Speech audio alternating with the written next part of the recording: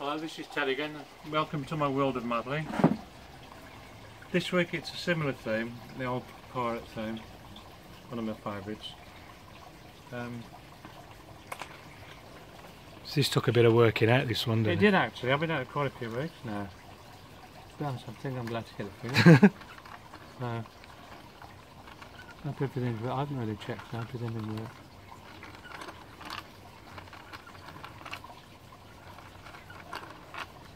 So what have we got?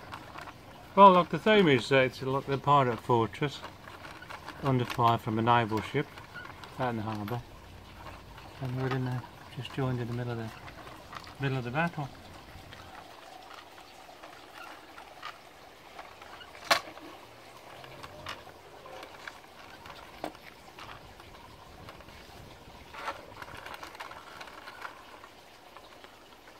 So we've got the three main figures there at the front. I'll just let you figure that for yourself. I'm concentrating on that's the ship's cannon, the pirate's cannon. You're spotting the plumes of water at the back.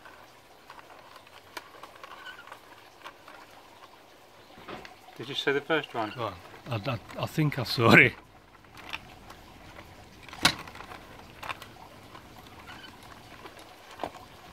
Plume of the water by the ship. Yeah, Yeah. yeah. He was obscured by this pirate there.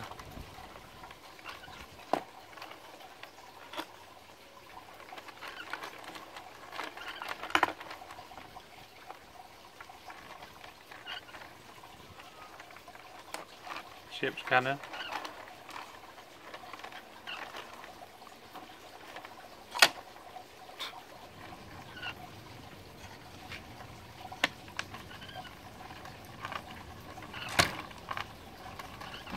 It took a few weeks to build this one, Yeah, didn't it did.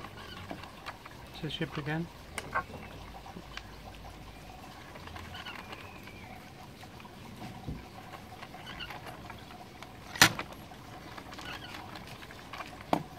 Ship? It's an explosion. Yeah. We're about to get drowned as well, I think. It's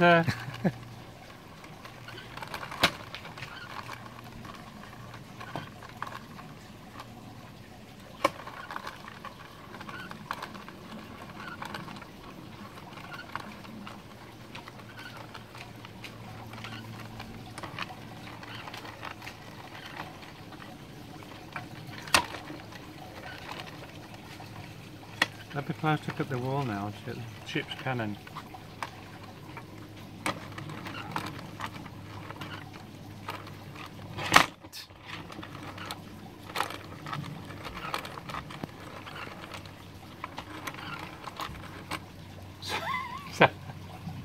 Shall we have a look round the back? Oh, don't worry about the rain. You don't worry about the rain. The camera's waterproof, don't worry about it. Yeah, but I'm not sure if the model is. I think it should be. Well, this everything works. Half of it works with this the crank, and now we've just got this pulley system. So the plumes of water from the pirate's cannon. So look, One explosion. So this sounded a bit of fun. And this how it all works. So this is the that's the explosion at the back of the ship. Yeah. This is the ship's cannon. And this explosion on the floor. Yeah. And this is the from the cannon, pirate's cannon. Sorry, no it isn't. It's this one, sorry. Something fell off.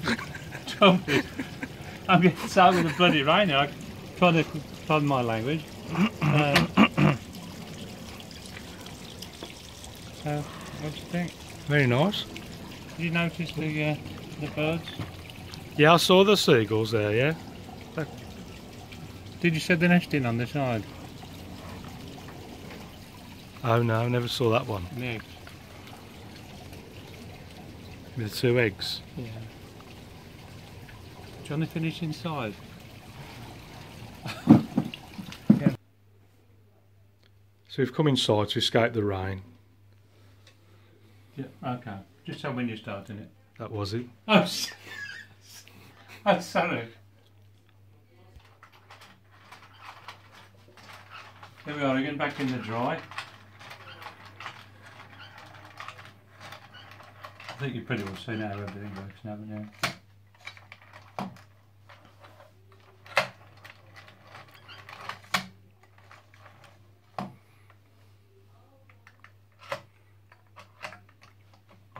Just have to remember which glue to pull.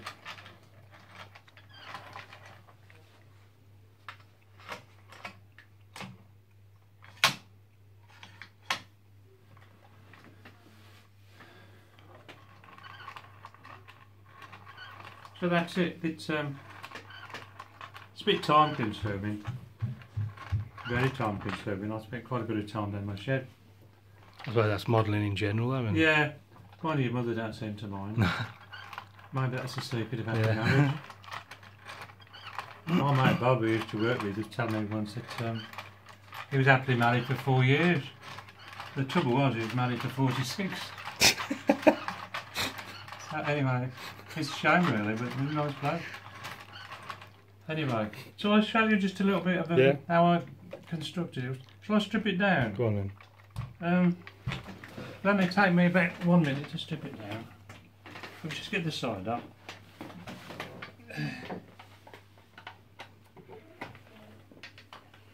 Could have left these screws up through there.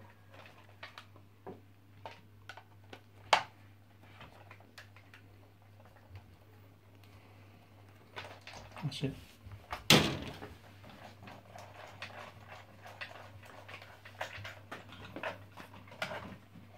There we go.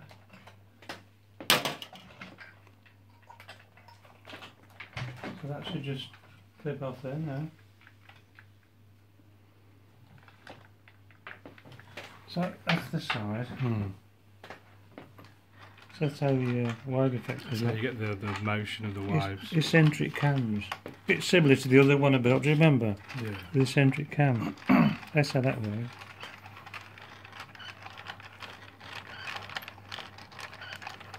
Let's put my glasses on there. Here's what I use in my shed.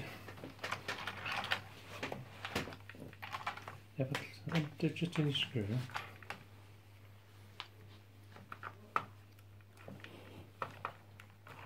The system I use now for the lot of the movements, because it's foolproof, I make it myself, it doesn't take very long.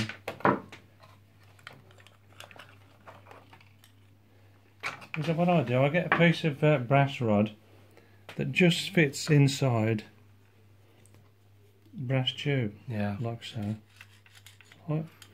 So I drill a hole in the brass rod, insert a panel pin, super glue it, fold the back off, and then put another piece of scrap brass in the tube and cut the grooves right down the length of it, and then file it with a needle file until that runs nice and smooth. So it's absolutely foolproof this way. That just slots in the position, and that's how the movement comes. Simple but foolproof. A lot of the action on this is this method. Costs nothing but just one length of brass rod and one length of tubing. Same as the side. I'll just take that off for time there. But these movements are the same, look. The blast on the ship, look. Yeah. Same principle. That's the same, which is using the hanger. That's the same principle. You can't see it, but I'll just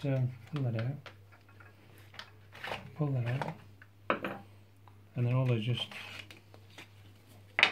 strip down.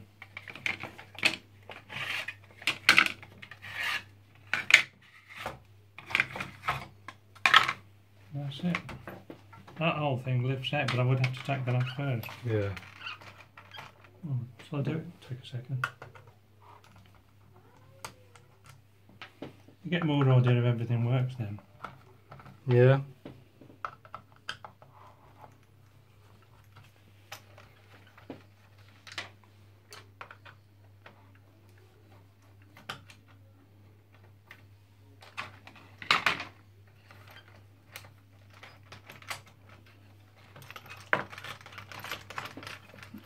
should. Unless it's something I've forgotten. It should slide up. Sometimes you just got a tight fit, but it does come out. And that's it. That's how the wave effect look.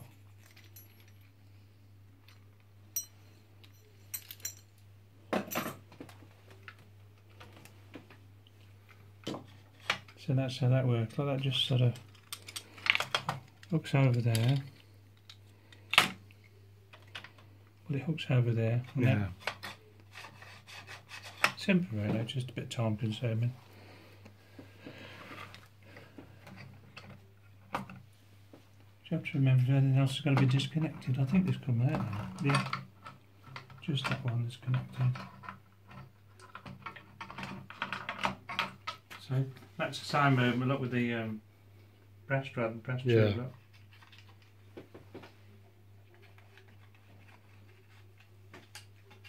So I always make it so it strips down. So that comes off this. I won't bother doing it now.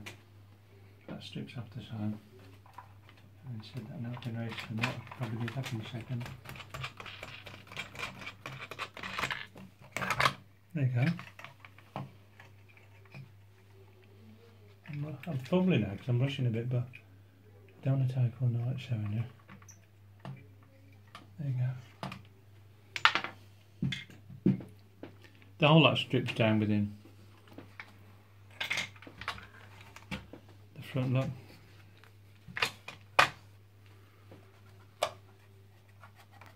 That should just come off there. That's how that all works. I've took the rod out now, but anyway, that's how they work. It all strips down. It's all connected with bits of fishing. Yeah. 13-pound fishing line. See, with that, it isn't that slender. There's no friction at all, but it's still quite strong. So that's it. Easy when you know how, isn't it? Pardon? Easy when you know how. Well, I could never plan anything like this. It's just too complicated. I'll just get a basic idea of what I want to do, put it down on paper, then just make it as big as I think it needs to be, no bigger. Yeah. But then the rest of it evolves. Yeah. You know, you see what needs to be done once you got so far. But, well, it's more interesting as well, I isn't think, it?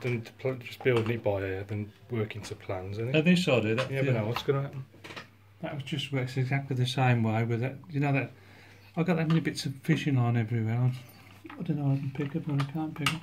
But that's how that works, you say a lot. That, you know, the wall that collapsed, yeah. That comes down, that's just pulled down by. See, look. But it's the same bit of brass tube and brass rod up there. Yeah. See, look.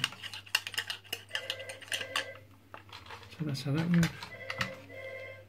So a lot of fun to make. Took me about, that's for over 3 weeks. So that's it. So what's your next project? I'll just say one thing. With all these little bits of components that have to be glued together, I use super glue. I haven't got the time really to wait for everything to. Okay, right.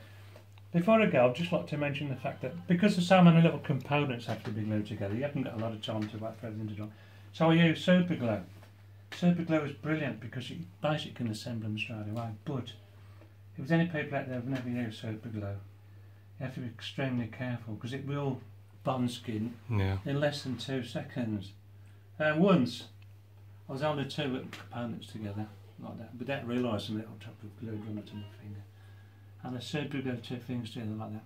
It took me for 30 minutes with a really sharp craft knife to carefully cut between the layers of skin.